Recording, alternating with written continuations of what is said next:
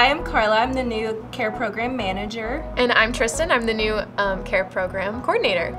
And welcome to our new series for Care Tips. We today are going to be making sensory bottles like Kaylee and Brant taught us, but this time we're going to make a wintry blizzard with blue glitter, and we're going to make a snowman with white glitter. So, do you want to do the snowman or the wintry blizzard? Ooh, let me do the wintry blizzard. Okay. So we already have some water in our bottles. We're gonna thicken it up a little bit. Carla, would you like to do corn syrup or the baby oil? Let's do corn syrup. Okay. I'll put some baby oil in. Do you want a funnel? Sure, thank you. Oh. And these are products that you can have just laying around the house. And if you don't have them, they're super easy and affordable to buy. And we can also supply you with the materials if you're interested in doing these at home. And these sensory bottles are great for your kids to slow down processing. If they get upset, you can just have them shake it, and then when it settles, they can be calm. Put some sequins in mine. And you can put whatever you want in your sensory bottle.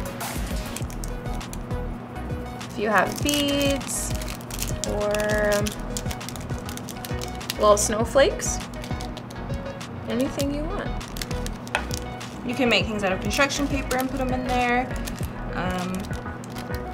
If you're looking for something quick, I would recommend doing the baby oil and not the corn syrup because we're still filling.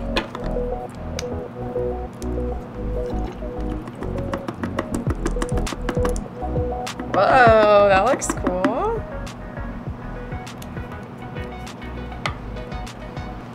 Mine's struggling a little bit.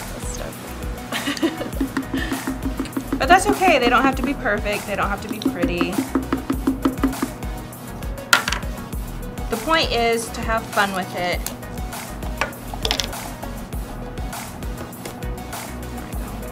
Ooh, yeah. All the glitter.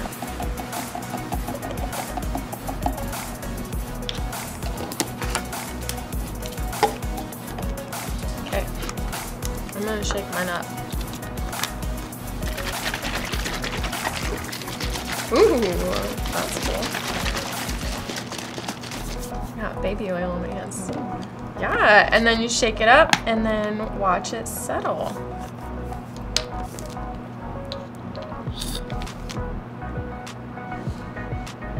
And if you want a snowman, you just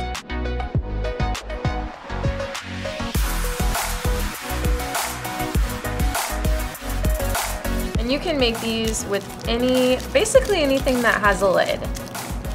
A jar, any kind of water bottle, A 2-liter bottle. a little scarf.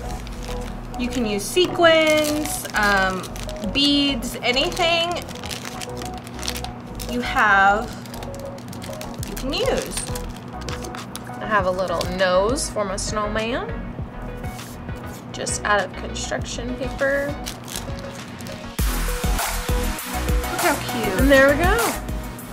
And these are our sensory bottles. So you just trace your hand. And this is great work for fine motor for any kid.